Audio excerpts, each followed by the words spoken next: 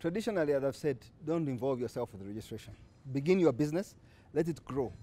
And then when you've got some strength, your legs are strong, you can run, then go and formalize the business. And traditionally, that's what we do. But seeing the gap today between the formal businesses and how quickly they grow, and the number of small businesses that just start somehow and then they die, I think it's better now to actually formally register your business. There is no real downside. The cost of registering a business has come down tremendously. It helps you to apply your mind to put structure to it.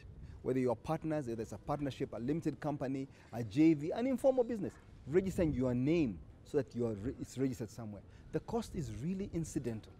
It's a bit of headache, a bit of paperwork, but it's very good. Get a tax number. People are scared that as soon as you get a tax number, you've got to pay taxes.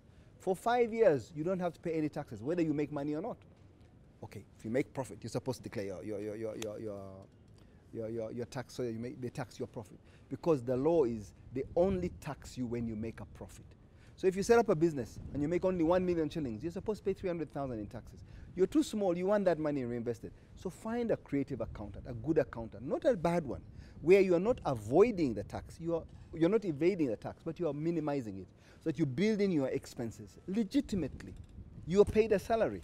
And then that comes off as a business expense. Your transport, your vehicles, some of these things, you build them into the business so that when the business does grow, because there it is recognized, and there are many advantages of being recognized, of being a formal business, of getting government support, of being invited to all these meetings, being part of these institutions and associations like the Chamber of Commerce, Investment Authority, the private sector of Uganda. These are all a plus, which you're denying yourself because you want to remain informal. True, many small businesses, especially the Chikubo side of businesses, have flourished under the radar. But a time will come and you have to get on the radar. And the government is getting more sophisticated. And they want you to be an agent. When you collect the VAT of whatever product you sell, you pass it on to them, but you can offset whatever you've done. So there are some advantages of being a formal business. And I urge more smaller businesses to actually do your homework. Financial literacy will change all that. It pays to register your business. It pays to register with URA. Whenever you have an issue, they're easy to negotiate with.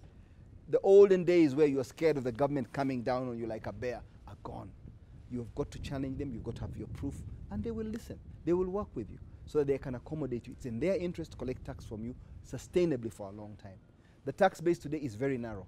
Of 150,000 businesses, only 5,000 businesses pay serious tax.